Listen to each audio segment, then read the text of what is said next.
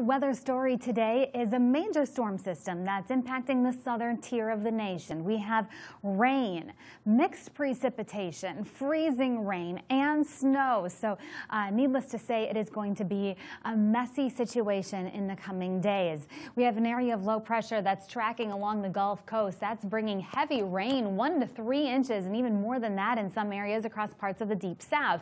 Just to the north of that, in an area stretching from Texas across Oklahoma, Arkansas, the southern portions of Missouri, Tennessee, Kentucky, and then back to the Carolinas. That's where we have that more mixed precipitation, some accumulating snow as well as ice, and then in the upper elevations across the Appalachians and into the Carolinas.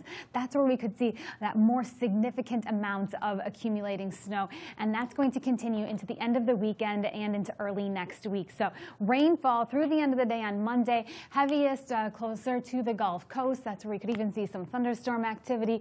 Some spots seen over 3 inches, so of course that may lead to some flooding concerns in those areas.